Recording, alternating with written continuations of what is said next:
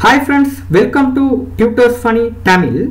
இன்னைக்கு வந்து நம்ம சேனல்ல நாங்க பார்க்க போற விஷயம் என்னன்னாங்க visualbasic.net அதாவது vb.net அதாவது ப்ரோகிராமிங் கத்துக்கிறதுக்கு ஆர்வமுள்ள ஆட்களுக்கு இந்த கோர்ஸ் வந்து ஒரு சிறந்த கோர்ஸா இருக்கும். அதாவது vb.netல வந்து நான் ஒரு 50 டியூட்டோரியல்ஸ் மாதிரி நான் வந்து அப்லோட் பண்ண இருக்கிறேங்க. நீங்க வந்து ஈச் அண்ட் எவ்ரி டியூட்டோரியல் அதாவது ஒவ்வொரு டியூட்டோரியலையும் நீங்க ஃபர்ஸ்ட் ஸ்டார்ட்ல இருந்து எண்ட் வரை நீங்க பார்த்துட்டு போனீங்கன்னா இந்த ப்ரோகிராமிங் கத்துக்கிறதுக்கு இன்ட்ரெஸ்டா இருக்க ஆட்களுக்கு வந்து இது ஒரு சிறந்த கோர்ஸா அது கருதப்படும். உங்களுக்கு ரொம்ப லேசா இந்த கோர்ஸை வந்து டச் பண்ணிக்க கொள்ளக்கூடியதா இருக்கும். அட் த எண்ட்ல வந்து நீங்களும் ஒரு நல்ல ஒரு ப்ரோக்ராமரா நீங்களும் ஒரு சாதாரண ஒரு சாஃப்ட்வேர் ஒரு டெவலப்பரா வந்து வரக்கூடியதாக இருக்கும். இன்னைக்கு வந்து நான் ஃபர்ஸ்ட் எண்ட டியூட்டோரியல் நான் ஆரம்பிக்கிறேன் vb.net. இதில் வந்து ஃபர்ஸ்ட் வந்து நம்ம பார்ப்போம் எப்படி visualbasic.net வந்து நம்ம இன்ஸ்டால் பண்ணுறதுன்னு சொல்லி. அதுக்கு வந்து உங்களோட கூகுளுக்கு போங்க. இதுதான் உங்களோட கூகுள் சர்ச் பார். இந்த சர்ச் பாரில் போயிட்டு நீங்கள் வந்து விஷுவல் ஸ்டூடியோ எக்ஸ்பிரஸ்ன்னு சொல்லி டைப் பண்ணிக்கொள்ளுங்க vb.net டவுன்லோட் பண்ணுறதுக்கு. பட் சர்ச் பண்ணிங்கன்னா இதில் உங்களோட ஃபர்ஸ்ட் லிங்கை நீங்கள் கிளிக் பண்ணுங்கள். விஷுவல் ஸ்டூடியோ எக்ஸ்பிரஸ்ன்றதை கிளிக் பண்ணிங்கன்னா உங்களுக்கு இந்த மைக்ரோசாஃப்ட் வெப்சைட் தான் அங்கே ஓப்பன் ஆகும், மைக்ரோசாஃப்ட்னு சொல்லி. ஏன்னா விஷுவல் ஸ்டூடியோ இன்ட்ரடியூஸ் பண்ணது வந்து அதாவது vb.net விஷுவல் ஸ்டூடியோ.net இன்ட்ரடியூஸ் பண்ணது வந்து மைக்ரோசாஃப்ட் கம்பெனி தான் இன்ட்ரடியூஸ் பண்ணிச்சு. அதனால் அந்த வெப்சைட்டுக்கு தான் உங்களுக்கு போகும்.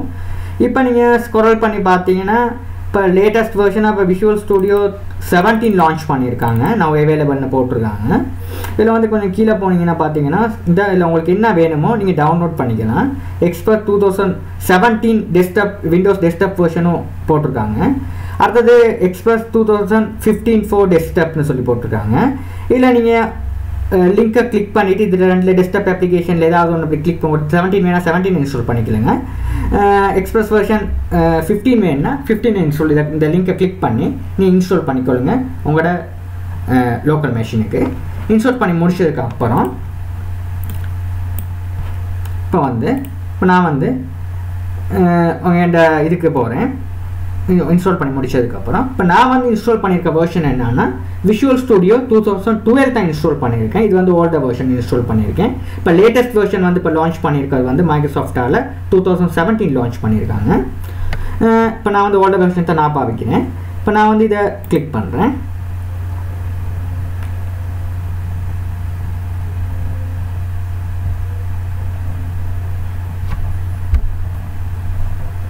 ஓப்பன் பண்ணேன்னா இதுதான் மைக்ரோசாஃப்ட் விஷுவல் ஸ்டூடியோட யூசர் இன்டர்ஃபேஸாக இருக்குங்க.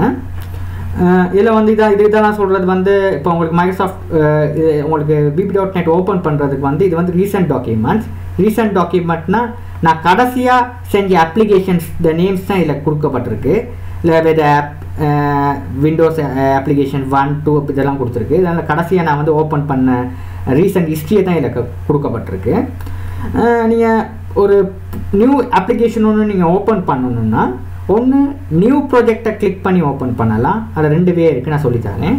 ஒன்று போய்ட்டு ஃபைலில் போய்ட்டு இதுக்கு வந்து சொல்கிறது மெனு பார்னு சொல்லி நியூன்ற ஆப்ஷனை கிளிக் பண்ணி ப்ராஜெக்டை கிளிக் பண்ணிங்கன்னா உங்களுக்கு இந்த மாதிரி ஒரு டயலாக் பாக்ஸ் ஒன்று வரும்.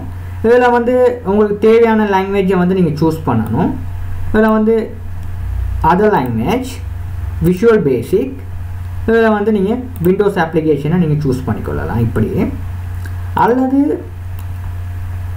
இது கஷ்டமாக இருந்துச்சுன்னா நியூ ப்ராஜெக்ட் அடுத்தவே அதே மாதிரி தான் அதர் லாங்குவேஜ் விஷுவல் பேசிக் இதில் வந்து விண்டோஸ் அப்ளிகேஷன்றதை செலக்ட் பண்ணிவிட்டு நீங்கள் வந்து உங்களுக்கு தேவையான பாத் அதாவது லொக்கேஷன்னா உங்களோட visualbasic.net ப்ரோக்ராமை உங்களோட லோக்கல் கம்ப்யூட்டரில் எங்கன்னா சேவ் பண்ண போகிறீங்க அதுதான் இந்த லொக்கேஷனை நீங்கள் கொடுக்கணுங்கண்ணே. இல்லை அதுக்கு நீங்கள் ப்ரௌஸ் பண்ணிவிட்டு இதில் இதுதான் உங்களோட ஹார்ட் டிஸ்க் இது வந்து CDன்னு சொல்லி இருக்குது 2 Fன்னு சொல்லி 3 இது இருக்குது. நான் பிடிச்சி வச்சுருக்கேன். இல்லை Cயில் சேவ் பண்ண போகிறீங்களா Dயில் சேவ் பண்ணுறீங்களா Fயில் சேவ் பண்ண போகிறீங்களான்றது நீங்கள் கொடுக்கணும். இப்போ Cலன்னா நீங்கள் சேவ் பண்ணாதீங்க, ஏன்னா உங்களோட OSஐ வந்து இன்ஸ்டால் பண்ணியிருப்பீங்க Cயில். நான் ரெக்கமெண்ட் பண்ணுறேன் Dயில் சரி Fயில் சரி சேவ் பண்ணுங்கள் உங்களோட அடுத்த ஹார்ட் டிஸ்க்.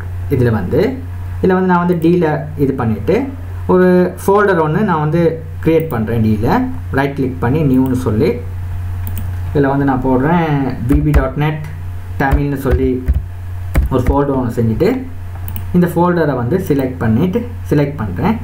இப்போ இந்த ஃபோல்டர் வந்து செலக்ட் ஆகிடுச்சு எனக்கு. இப்போ வந்து உங்களுக்கு உங்களோட ப்ராஜெக்ட்டுக்கு ஒரு பேர் ஒன்று உங்களோட விண்டோஸ் அப்ளிகேஷனை கொடுக்குறேன்னா கொடுக்கலாம், இல்லைன்னா கொடுக்காமையும் விடலாம். கொடுத்துட்டு இதில் வந்து ஓகேன்ற பட்டனை கிளிக் பண்ணிங்கன்னா உங்களோட அப்ளிகேஷன் வந்து க்ரியேட் ஆகுங்க.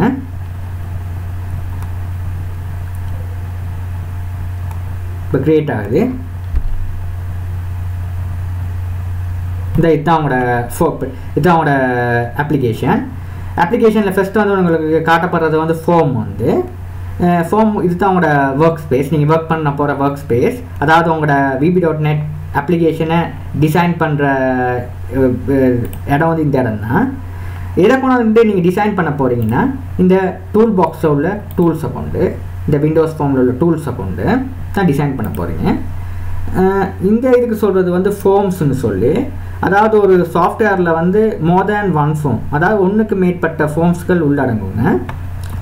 இதுக்கு சொல்கிறது வந்து மெனு பார்னு சொல்லி, அதாவது இந்த டூல் பாக்ஸுக்குள்ள டூலுக்கு சம்மந்தமான ஏதாவது ஆப்ஷன்ஸ் ஏதாவது நீங்கள் மாற்றணும் ஏதாவது செய்யணுமா இருந்தால் இந்த மெனுவில் உள்ள விஷயங்களை யூஸ் பண்ணி நீங்கள் செஞ்சு கொள்ளலாம். அதாவது ப்ராஜெக்டை நீங்கள் வந்து ஸ்டார்ட் பண்ணலாம், டிபக்கிங் பண்ணலாம். இதெல்லாம் வந்து நம்ம லேட்டர் ஆன் நம்ம லெசன்ஸில் வந்து நம்ம படிச்சுக்கொள்வோம் என்னன்னு சொல்லிட்டு. இன்றைக்கி டியூட்டோரியல்ஸ் உங்களுக்கு நான் பிடிச்சிருக்குன்னு நம்புகிறேன். பிடிச்சிருந்தா லைக் பண்ணுங்கள், சப்ஸ்கிரைப் பண்ணுங்கள், உங்கள் ஃப்ரெண்ட்ஸுக்கும் ஷேர் பண்ணுங்கள். அண்ட் தேங்க்யூ ஃபார் வாட்சிங்.